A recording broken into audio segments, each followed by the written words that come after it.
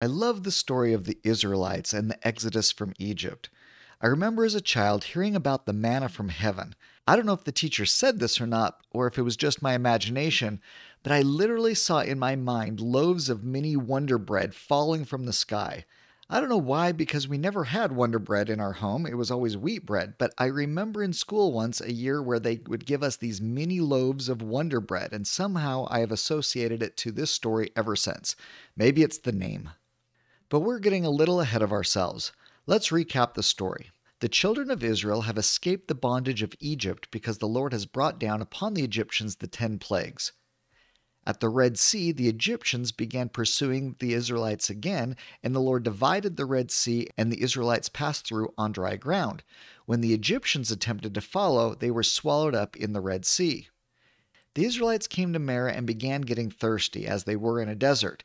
The only water that they had was bitter. The Lord showed Moses a tree, and when they threw the tree in the water, it made it sweet and could be drunk. They continue on, and they then begin to get hungry, and they murmur again to Moses and Aaron. They complain that God took them out of Egypt where they could get unlimited bread, and now they're going to die. Exodus 16:4 says, "Then said the Lord unto Moses, Behold, I will rain bread from heaven for you, and the people shall go out and gather a certain rate every day, that I might prove them whether they will walk in my law or no." God tells them, quote, "I have heard the murmurings of the children of Israel. Speak unto them, saying, At even ye shall eat flesh, and in the morning ye shall be filled with bread, and ye shall know that I am the Lord your God." That evening, quails came up and covered the camp. Sure enough, they had plenty of meat. The following morning, as the dew dried, laying on the ground was manna. But what was manna really? Exodus 16, verses 14 and 15 say, "And when the dew that lay was gone up, behold, upon the face of the wilderness there lay a small round thing, as small as the hoarfrost on the ground. And when the children of Israel saw it, they said one to another, It is manna, for they wist not what it was. And Moses said unto them, This is the bread which the Lord hath given you to eat." First, the King James Bible describes it as similar to hoarfrost. This is hoarfrost. Pay particular attention to the sickle-like shape that it has. Other Bibles have other interpretations for this verse. The New American Standard Bible says, "When the layer of dew evaporated, behold, on the surface of the wilderness there was a fine flake-like thing, fine as the frost on the ground." The King James Bible describes it as small and round, and this is fine flake-like. It also appears that either way there was enough of it that it covered the ground to look like frost. So if you go to the Bible concordance on the small round thing, the Hebrew chaspas is more accurately translated as scale-like or flake-like, as it shows in the footnote in your Bible. The word small, the word dak in Hebrew, means thin, small, or fine. So we could rewrite the verse to say, "When the layer of dew evaporated, behold, on the surface of the wilderness there was a fine, flaky, scale-like round thing, thin, small, and fine, as the frost on the ground." Well, that clears it up, right? No, but as I show you what manna was, this description starts to make a lot more sense. There is an indigenous tree found throughout the Middle East. It is drought tolerant, can flower from early spring to late fall, has deep roots to tap into deep groundwater, it provides wonderful shade, and it drinks an incredible amount of water compared to other trees. It is the tamarisk tree. It thrives in soils with high salt concentrations, such as those around the Red Sea, throughout the desert, up to the Dead Sea, which is the path the Israelites took through the desert. Due to its amazing tolerance to salty soil, it is the only type of tree found on the shores of the Dead Sea. There is a species of mealybug that is attracted to the tamarisk tree, and it is found specifically in this region. It is the Tabutina mannipara, commonly referred to as the manna scale. It is called the manna scale because of its association to this story of manna for the Israelites. The mealybug is like an aphid or other shell insect. These bugs only thrive during droughts. The manna scale bug chews into the tree or leaves to get at the sweet sap. The tree drinks so much water that these little bugs get overwhelmed with sap. And the vast majority of it is excreted from their bodies, largely undigested, and falls to the ground. The tree also can drop sap directly from its branches where the bugs have created holes, but the majority goes through the mealybug's body. From there, it gets shot out of them due to the force of the sap.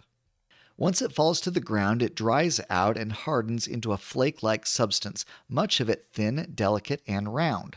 Remember how the manna was described? When the layer of dew evaporated, behold, on the surface of the wilderness there was a fine, flaky, scale-like round thing, thin, small, and fine, as the frost on the ground.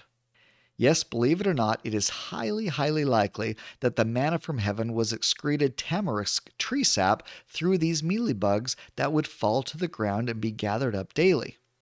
Remember the hoarfrost reference? Makes more sense now, right? Maybe my idea of the Wonder Loaves weren't that far off. In 1929, a man by the name of Christian Gottfried Ehrenberg and another by the name of Hemprich thought that the manna was from drips of sap directly from the tree after the bugs left holes. However, later that year, F.S. Bodenheimer found that the manna was in fact produced by the insects themselves, to which they both said, ew. While we find this quite interesting, those in the Middle East have known the source of manna for thousands of years, and it is still a delicacy over there. It is well documented that the source of manna is through this process. The Israelites were commanded to gather it daily. They couldn't store it. It would go bad very, very quickly. If they didn't pick it up off the ground, it would be infested with maggots. It is interesting that the day before the Sabbath, there would be a double portion, and they would be commanded to gather double the amount and then not gather on the Sabbath. Sometimes I wonder if our tradition of having large family dinners on the Sabbath goes against what God intends for our Sabbath worship. Perhaps we were supposed to use the leftovers from Saturday night for our Sunday meals. I love how the Lord attempts to teach the Israelites to rely on Him daily.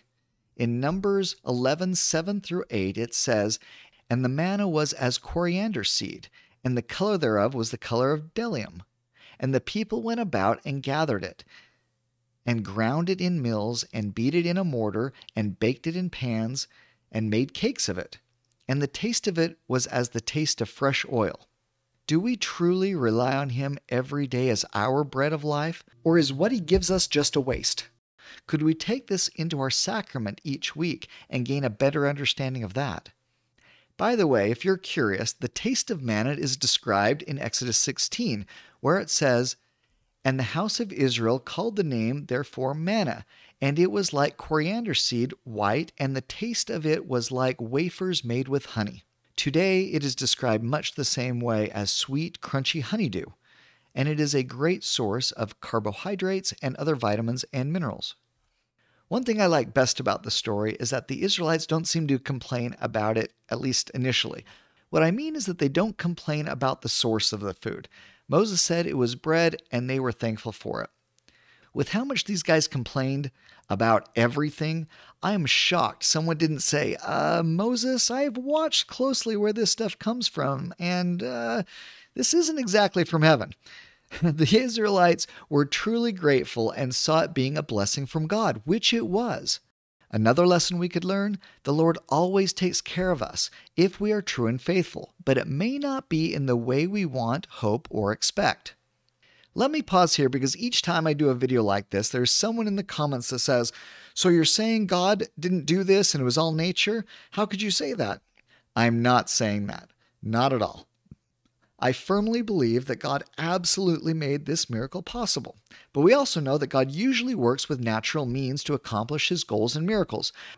I think God prepared the environment, soil, tamarisk trees, and made it the bugs' duty to be there right when the Israelites needed them. In fact, normally these bugs aren't in these trees year-round, and it is remarkable that there were enough trees and bugs to feed all of the Israelites year-round for nearly 40 years, through all their movements in the desert. There is nothing regular about this. It's truly a miracle from God. I mean, if we were to take Exodus 12 at its word, there would be about 2 million Israelites that came out of Egypt. Now, most scholars don't believe that this is the right number for a variety of reasons. Others believe that the number is closer to 30,000, but any number between 30,000 and 2 million is still a lot of people to live off of manna and quail for 40 years in a desert. Certainly a miracle from God. One of the most subtle but most profound lessons from the manna is from Numbers 11, when the children of Israel do complain about the manna. They aren't complaining about where it comes from, but that they were getting tired of it, and they liked and missed the food that they had in Egypt. They have the nerve to call that food from Egypt free food, including fish, cucumbers, and onions, although they only got it because they were in slavery. Here's the root of the Israelites' problem and why they had to wander for 40 years, and it has direct applicability to our lives today. The Israelites were in bondage in Egypt, but more than just physically, it was spiritually as well. The scriptures talk about the flesh pots of Egypt. The Israelites had become very sinful while in Egypt and accustomed to the sinful life that included many worldly pleasures, although technically in bondage as slaves. God saved them and took them into the desert. The desert was harsh and unforgiving, and there the Lord provided all that they needed. But the Israelites complained because life and freedom in the desert was less fun and had fewer worldly pleasures than being a slave in Egypt. Are we willing to give up slavery to sin even if it means less fun and fewer worldly pleasures? Perhaps even a very difficult life? That is the path of the Savior. The path of the Savior comes with endless benefits, but most of those, and certainly the best ones, will come in the next life and only after trials and difficulties here, which are designed to help us build faith, which is required for eternal progression. He gives you all you need, but your life may very well have fewer worldly pleasures when you follow Him. Are we willing to do that? Because many of the children of Israel weren't willing to do that then, and many of the children of Israel aren't willing to do that now. Many run back to their Egypt and into slavery and bondage of sin and addiction. What will you choose? In conclusion, what we can also learn from the story about the manna from heaven is that the Israelites needed to learn to rely on God as their number one, and they needed to rely on the mealybugs for their number two. I guess the other lesson we can take away from this is while we go through our own desert journey in this life, no matter how difficult, these things too shall pass. Thanks for watching.